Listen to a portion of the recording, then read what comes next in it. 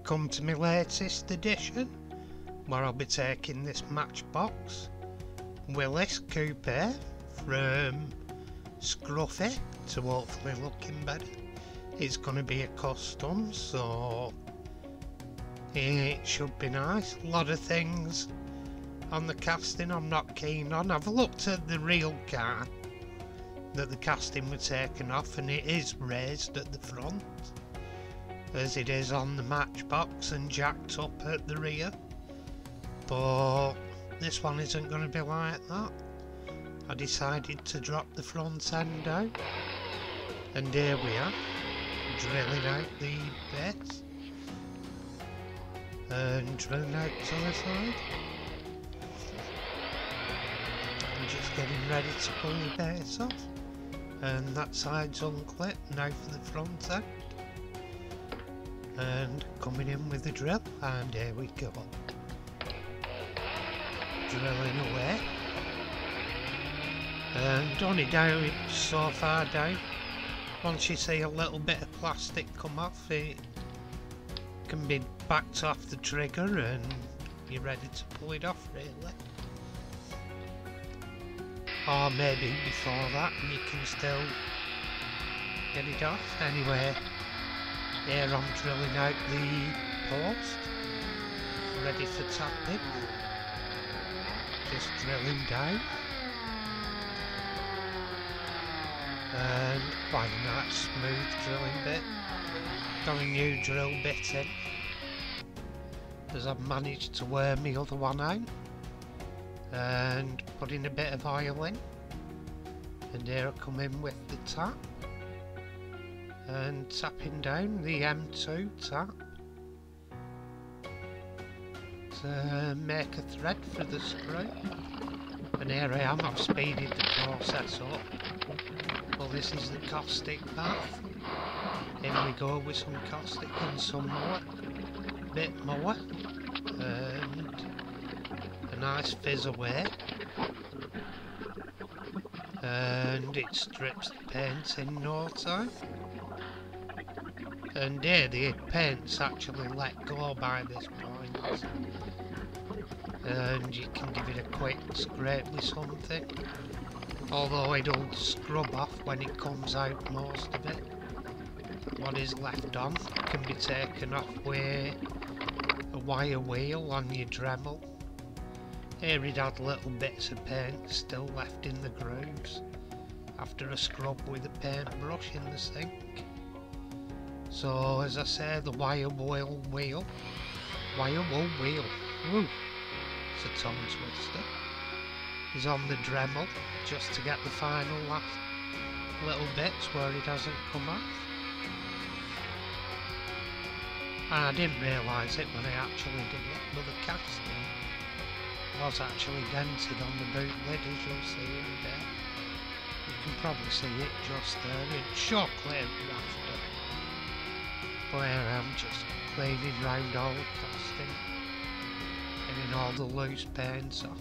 There we are after I've done it. Still little bits here and there, but it won't show that bad under paint. Here I think I've got most of them off if you look. And here I'm putting some filler in the dents in the boot.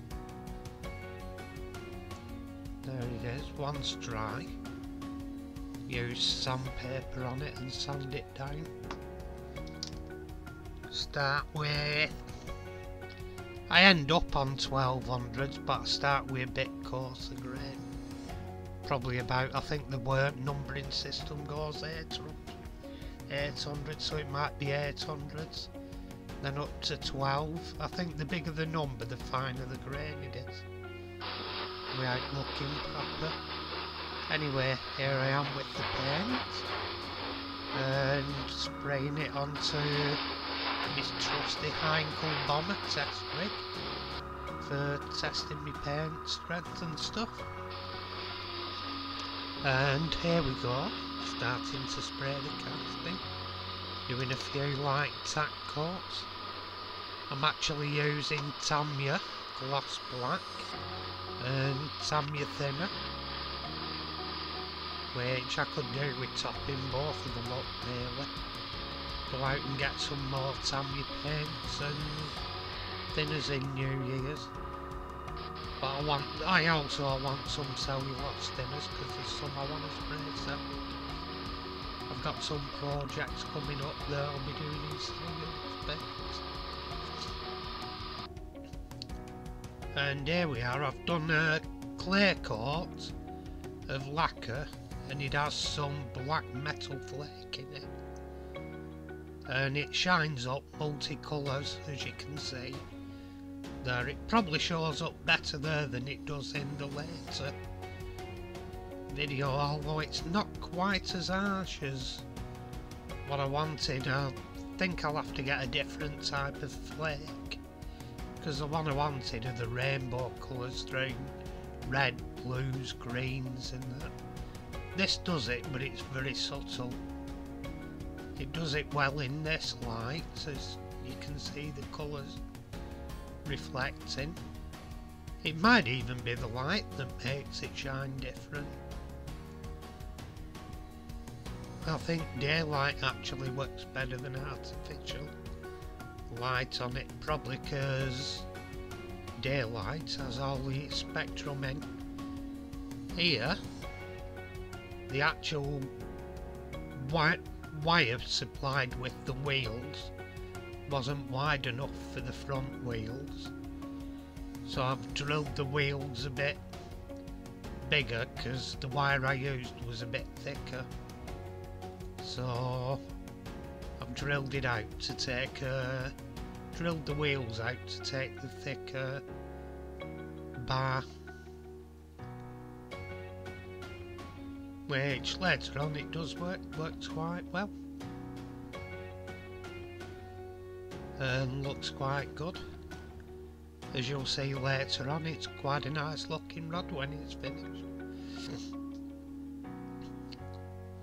The wheels are more modern than I would have liked. I'd like if somebody did some wolf race slots, some period alloys, but I'm using the modern ones, happy enough. But I'd love some of the old style alloys they used to use in the late 70s, early 80s. As I say, most used to use wolf race slots back in the 80s, but they looked a very neat wheel. Anyway, just chest in the inside. What I'm doing here, because I'm going to be lowering the front, I'm cutting out where the wheels go in, just cutting a bigger channel into it,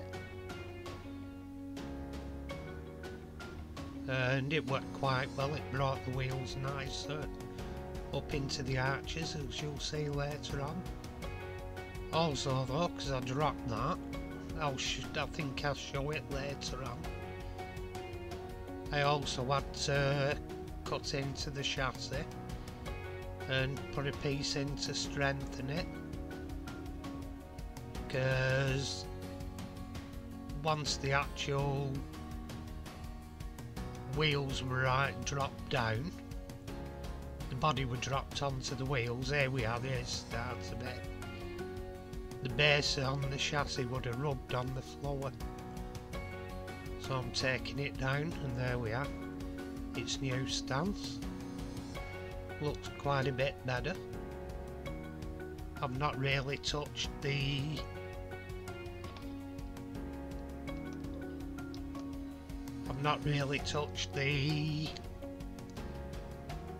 what do you call it, rear wheels, and here I am painting the interior. The inside's getting it's had a coat of black and it's having a coat of white on the seats now.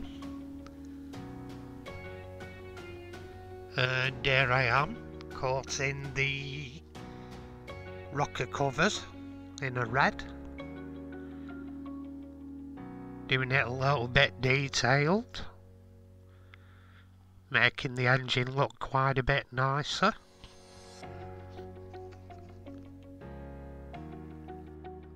Leaving the silver in the middle there for the badge. whatever that may be, and getting up to the edge of the engine, making it look a lot tidier. And there we are, both sides done.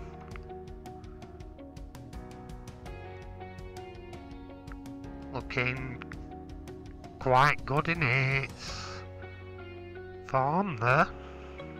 And there's the body again. I made a little bit of a mistake. I'm thinking of switching from Tamiya. I've never been a big fan of Tamiya gloss coats, so I'm thinking of swapping back over to that polyurethane I was using. It were a far nicer coat. Unfortunately though, I can't airbrush that if I'm using flake.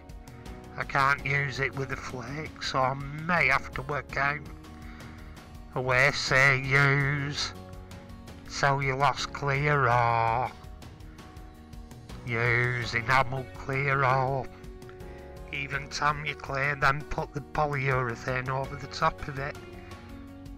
But I want to bake it on, and when I baked this it made it slightly orange peely. It is livable with, and it looks a lot nicer than it was, but could do a lot nicer.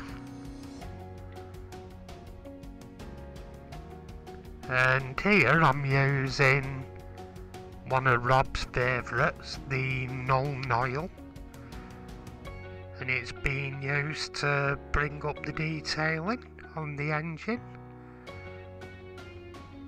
give it a bit of depth and show off the detail.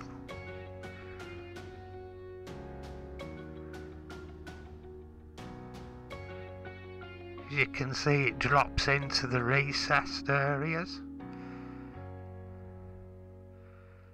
and takes all the brightness off it. And here I'm using a wash called Seraphine Sepia from Games Workshop, in the same range as the Null Noil, just to make the parachute pack look a bit more three-dimensional.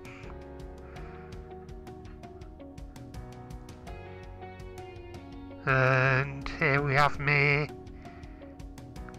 screwing back together the base after doing some hutching and thrutching to make it fit, putting it back together.